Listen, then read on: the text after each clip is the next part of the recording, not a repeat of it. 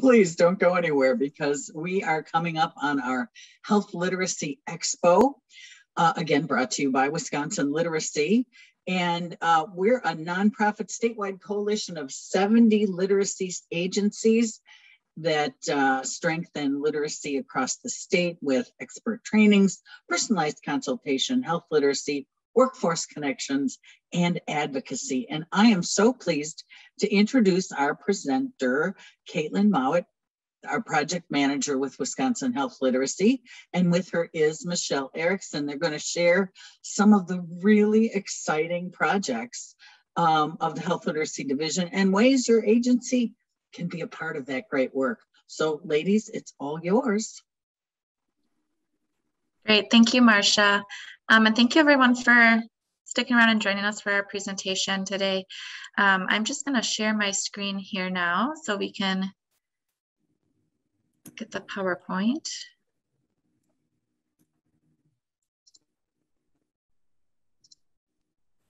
While she's doing that, I am remiss in not thanking Dennis in our last session for that wonderful presentation. So I just wanted to say thank you, Dennis, for sharing that information. It's always enlightening. It always makes me think about where we're headed and how much work we need to be doing around workforce. So thank you again. Okay, go ahead, Caitlin.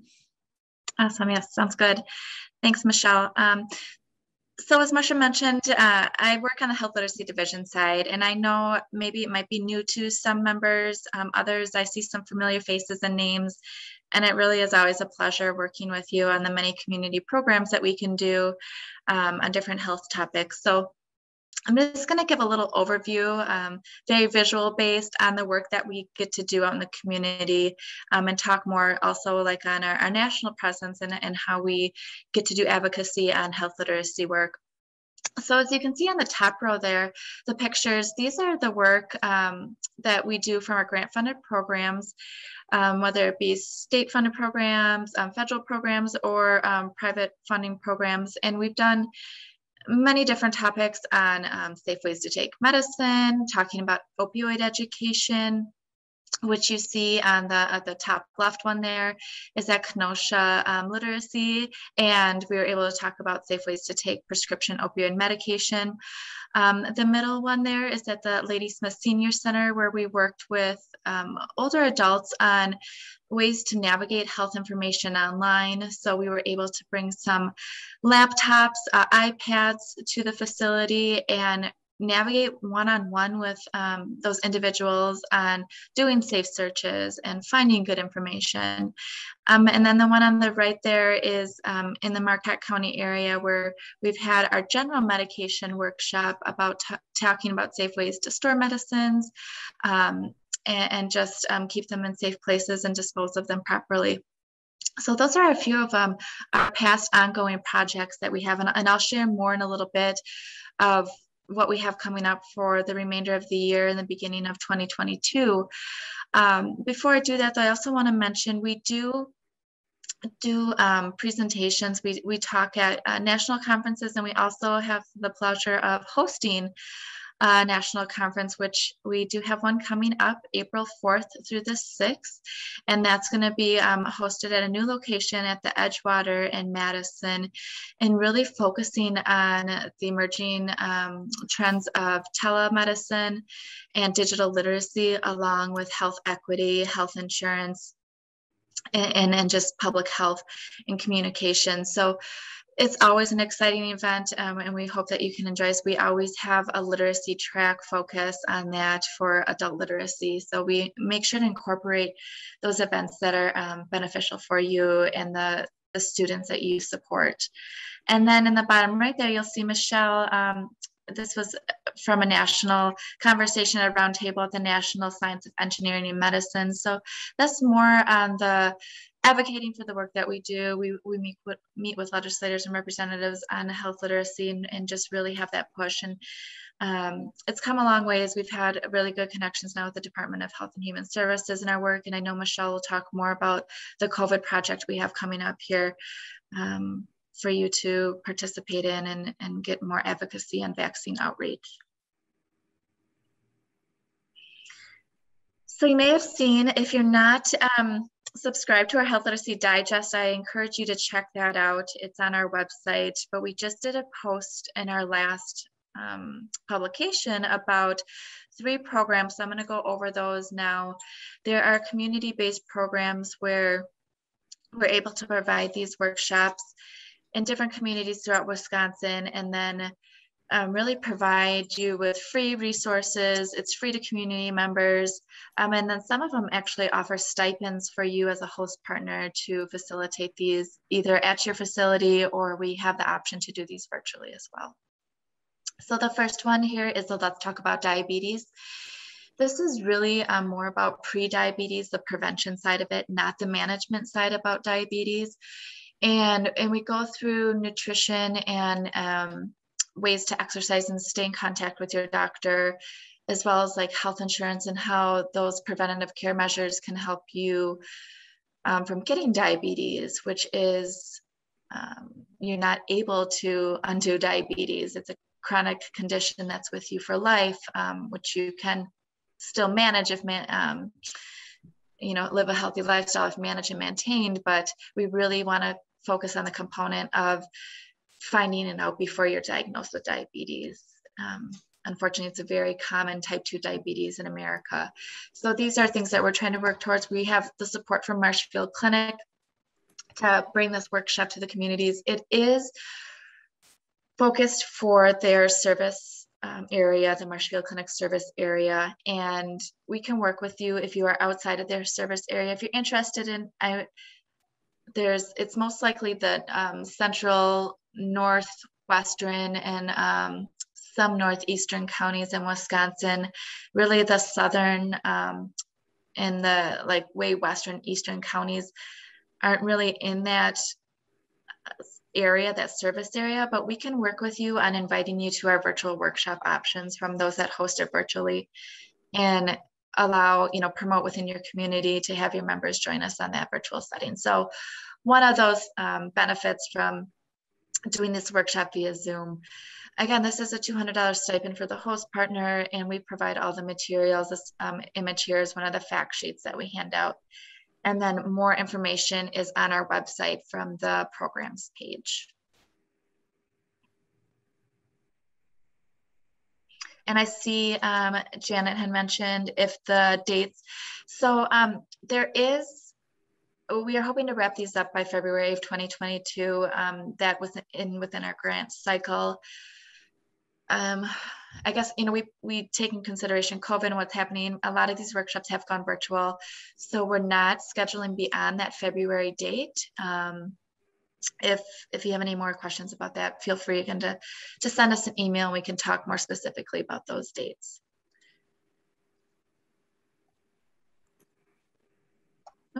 We have our Let's Talk About Pain Medicines workshop. Again, this is funded through Security Health Plan and Marshfield Clinic. With this program, this is our continuing existing program that we've done a lot. We've facilitated almost 100 workshops on the opioid epidemic and talking about history and safe ways to take and store this medication. We also talk about other non-opioid medication in this workshop and just really explaining how it works in the body, and talking about ways to identify overdose and what to do if you have an overdose. So this is a very popular workshop. We have 12 of these workshops we can, again, do within the Marshfield Clinic service area, and then open it up virtually outside of the service area for those that can maybe attend one of our virtually hosted workshops. And there is a $200 stipend for this workshop. We do have the drug deactivation kits that we hand out during this workshop. And it's worked really nice when we're able to partner with the county health departments on this, or maybe the Vivint Health Center, and additionally do naloxone training, or the county health department has excellent resources on the lock boxes and more drug deactivation kits and whatnot in their county and local information. So that's really a nice partnership if we're able to make that work out, and really encourage our host partners to do that. Again, more information on this workshop can be found online under our programs page. And then another new one that we have is working with the RRF program supported by the RRF Foundation for Aging. And it's for those unpaid caregivers, really supporting them, because this is makes up a lot of those that are providing care for those that have dementia or Alzheimer's disease. And we want to provide them with tools and resources as they're giving so much of their time and helping those that have this disease. So this is a virtual presentation. It's only presented virtually. And we're working with GWAR, so the Greater Wisconsin Association for Aging Resources, the ADRC, and with the Alzheimer's Institute as well. So if you think that in your community this is something that would be good for you to present for those caregivers, unpaid caregivers that are supporting family members, this workshop is about an hour to 90 minutes that is hosted virtually, and we can get that scheduled for you.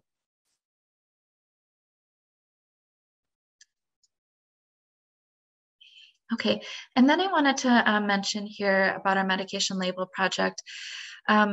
This initiative has been ongoing we've completed 3 phases over the past 7 years, I believe it's been. Michelle, you can correct me if I'm wrong. And we're now going into phase 4 of this medication label project. Our project manager, Boomi, is really taking the lead on this and connecting more with health systems and getting pharmacists on board to redesign those prescription labels, making them easier to read and reducing patient medication errors. So if we look at the language here, we're increasing use of universal medication schedules, so the UMS directions by prescribers. So it really gets into how it's coded on those labels, and so that it's easier to understand. And we've been working with one of the larger technology-based drivers in getting these on labels, which would be Epic, on making these standards more just a natural and way that they're using these UMS coding. The numerals, instead of spelling out numbers because it's can be easily misinterpreted, morning, noon, and evening, and bedtime timing instead of saying take twice daily. So really getting just the specifics and easier to understand. And this is really important for those that take medications more than once a day, maybe has a lower health literacy level, and then those over 65 years or older. Can I see something in the chat? Who can members contact that for the health literacy workshops? Thanks, Liz, for asking that question. So you can connect with your regional literacy consultant. Absolutely, that is a great way to connect. You also, if you go online through the programs page, we have the direct project manager that you can connect with, and our health literacy. If you, Liz, if you want to put that in our health literacy email as well, that will go to our whole health literacy team. But if it's easier for you to connect with your regional literacy consultant, please reach out to them. Thanks for asking that question.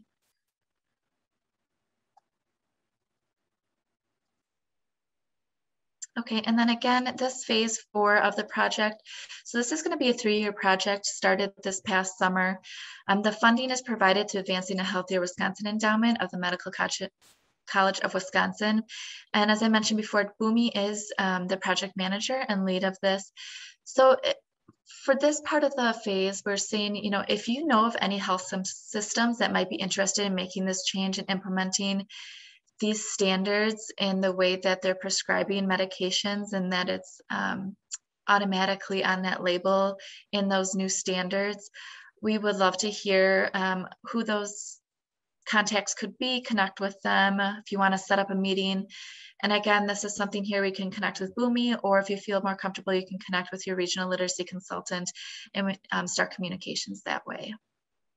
So before I hand it over to Michelle, she's going to talk more about DHS. I did want to mention about the programming and how it's really worked well in the past for just collaboration, because sometimes I know you have your student population that you work with and those community members that you support, but adding on building these partnerships with other organizations in the community, like your local library, has really been very strong and gaining a lot of interest from community members in past programmings that we've done.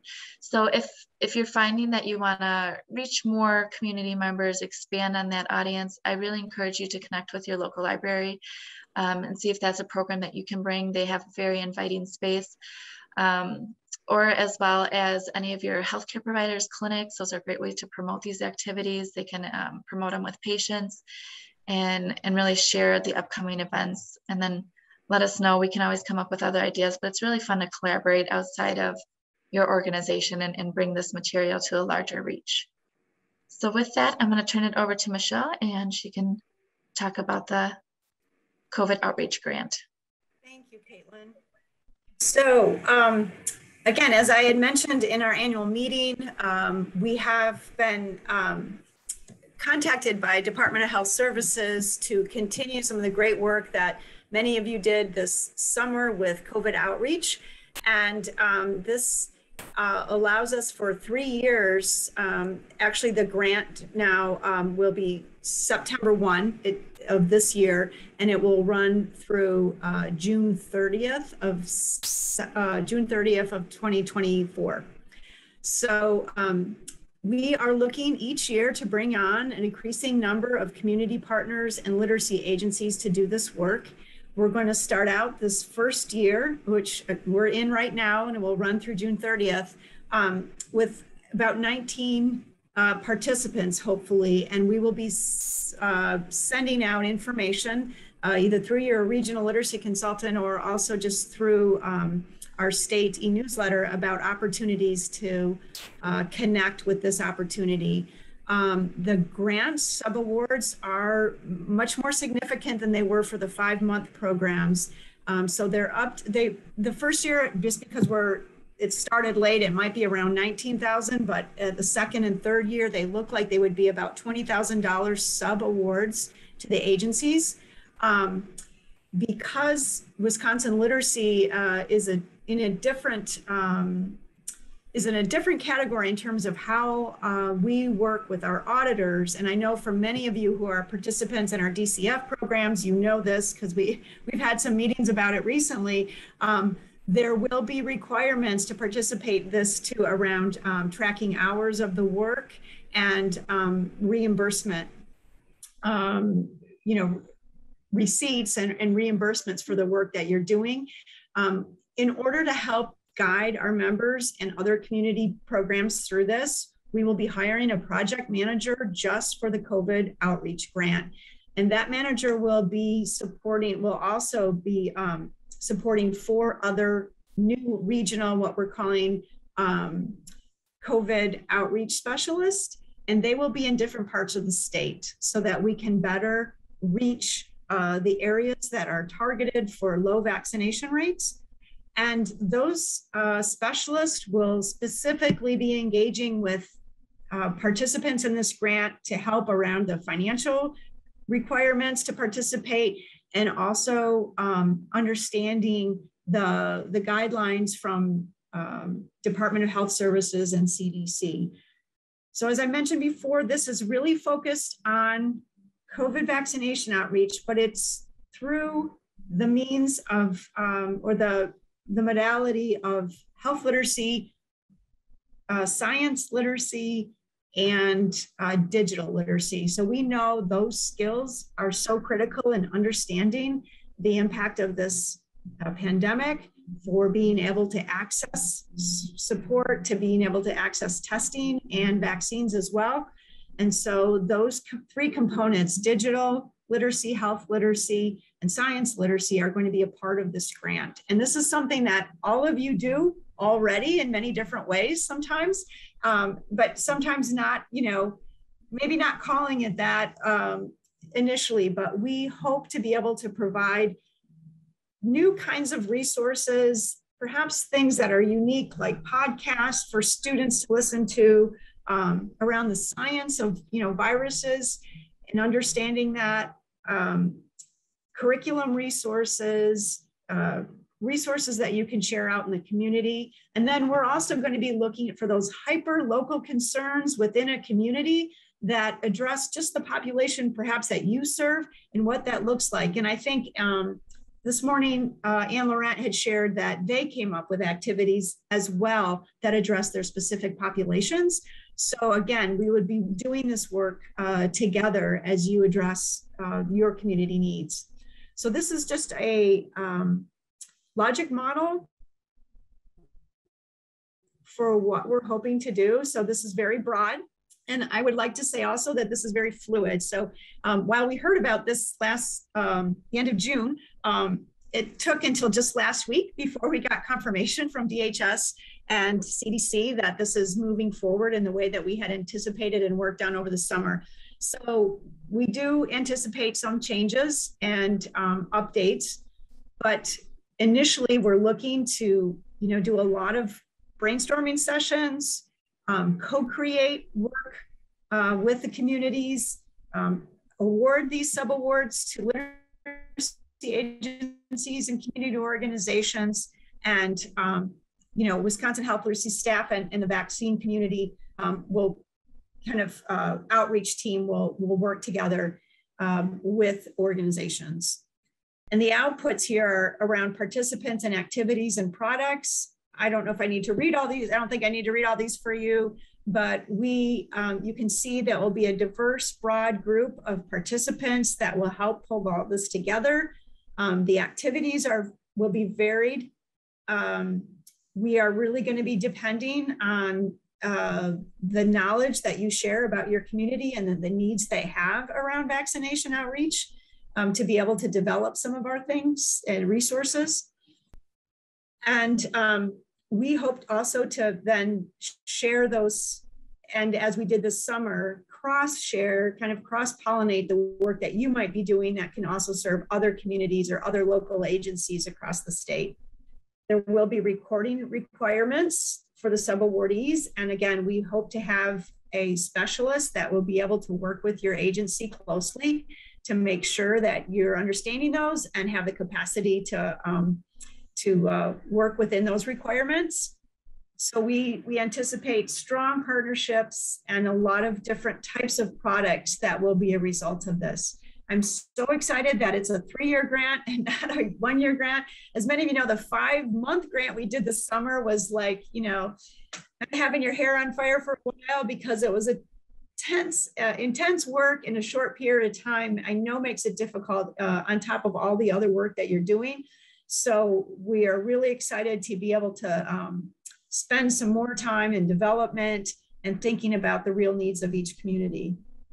And, all this in hopes that our impacts are great for the learners, the communities, for health outcomes around the pandemic, and also just empowering community members, to be able to have these conversations. We know in our training that we did this summer, these sometimes are difficult conversations, and we're really working on skill sets and tools to be able to do that.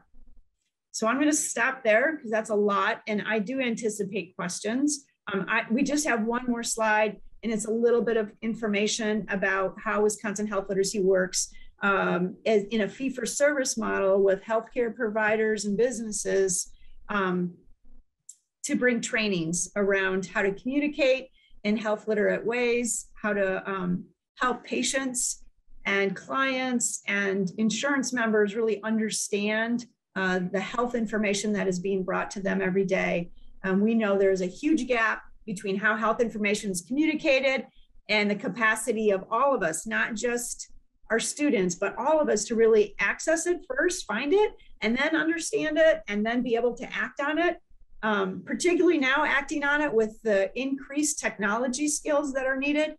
And then, all that for better health outcomes. So there's a lot of work to do. Our health literacy division, again, is working with as many healthcare providers that want to work with us that are doing this important work. And we've also had an emphasis around health equity.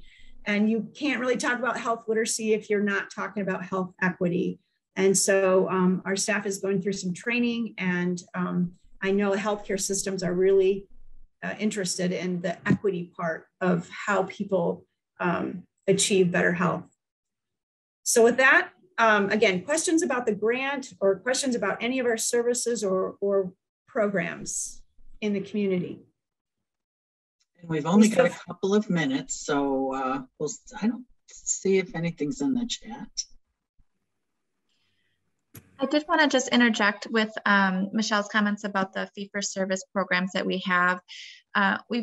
You can also get really creative. A lot of the community-based workshops that we already have going on, we've had members reach out to us, and like with the pain medicines workshop, they wanted to incorporate like the opioid education, but then also the plain language communications, and do a training for staff that are really in the front lines and working and answering questions for not only the students but community members. And we were able to facilitate a whole training series on health literacy, like 101 with plain language, and then the opioids. So if you see the community-based workshop program that we talk about that's grant funded and we only have so many workshops, we're able to work with you though beyond that and incorporate more of our health literacy training principles as well into it. Well, thank you very much, Caitlin and Michelle. This has just been a ton of information, and we thank all of you who've stayed with us, because now it's time to join your next session using a link to either sharing your agency story or the digital literacy overview. So we'll see you all in our next meeting. And again, thank you.